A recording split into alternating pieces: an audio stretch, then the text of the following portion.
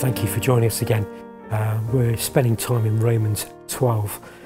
In this chapter, Paul lays out how he expects followers of Jesus to respond to the gospel. We are receivers, benefactors of the stunning mercy of God. But for Paul, if we've really grasped that, if we've really received the riches that God has blessed us with through the gospel of Jesus, then it's got to change us. It's got to be demonstrated in a new life, a new way of living. Yesterday we heard about that call for us to have our way of thinking transformed by God. For us not to be controlled by the surrounding, pervading culture of our day, but to take those glasses off and to see the world with kingdom glasses. Not to be seeing the world as consumers, but instead to see the world like Christ, with a servant heart and a God-like view and understanding of the world around us.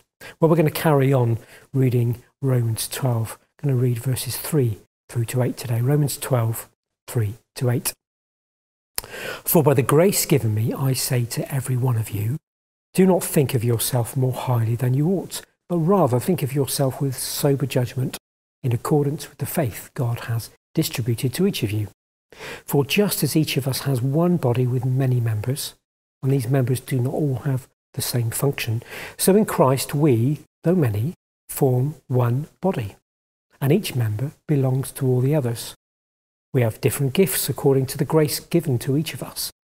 If your gift is prophesying, then prophesy in accordance with your faith. If it is serving, then serve. If it is teaching, then teach. If it is to encourage, then give encouragement. If it is giving, then give generously. If it is to lead, do it diligently. If it is to show mercy, do it cheerfully. It's a really strange time for our country, isn't it? And of course, equally a strange time for all of us, and a strange time for us as members of a church.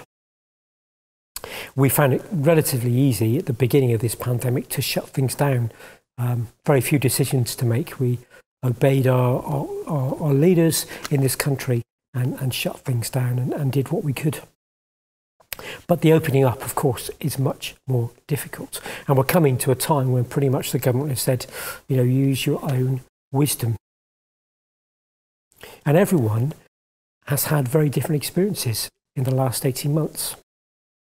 Some of our community have been frontline workers every day. They've been out with people serving us and getting on with life, albeit wearing masks.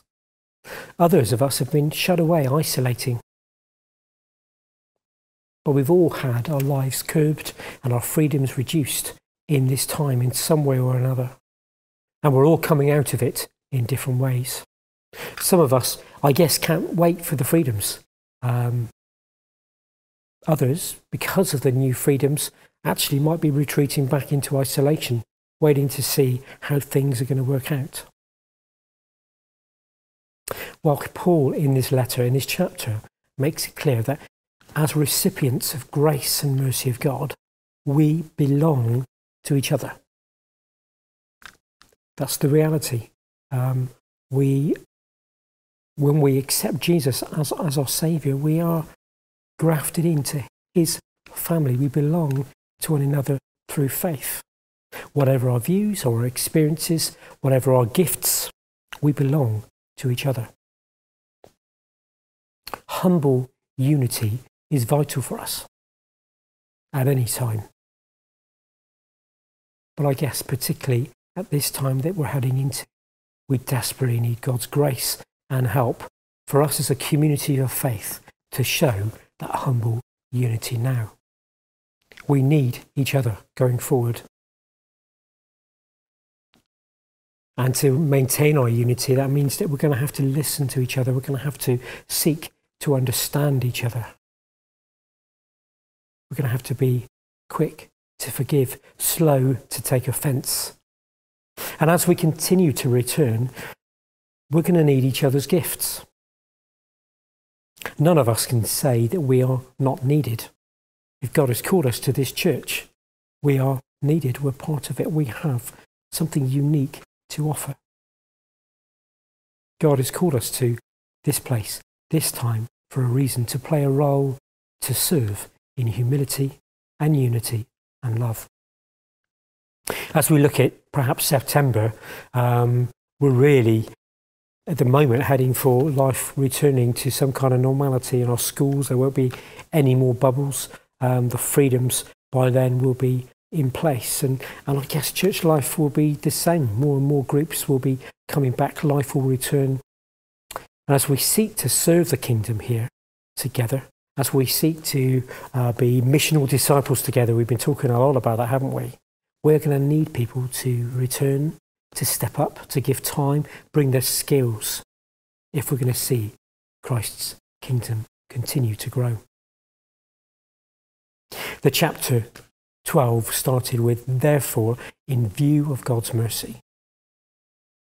Well, in view of God's mercy, particularly at this strange time, for our nation, for our church, for our families, we need to play our part in this community of faith. And we need to do so with humility, with patience, with love, with unity. Going to finish today by again just reading part of the message from the chapter 12 we've read today.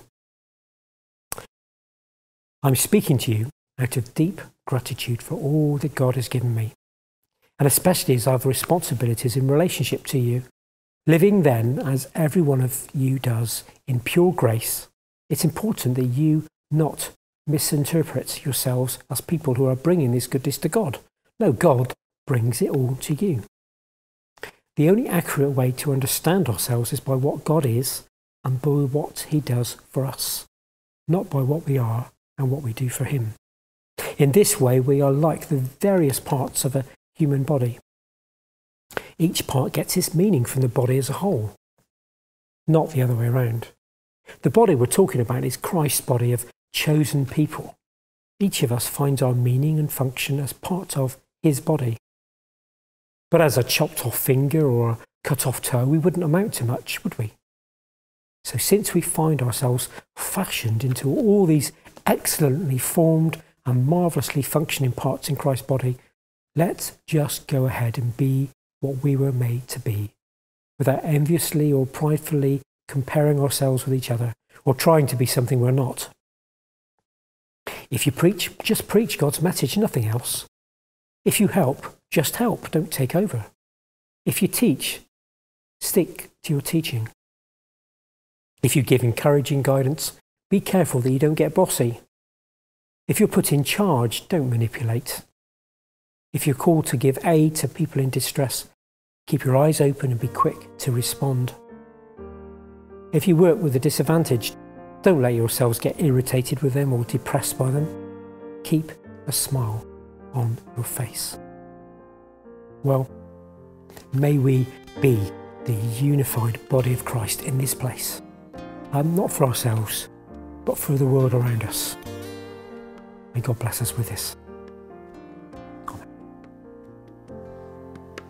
A new command you gave to us, love one another.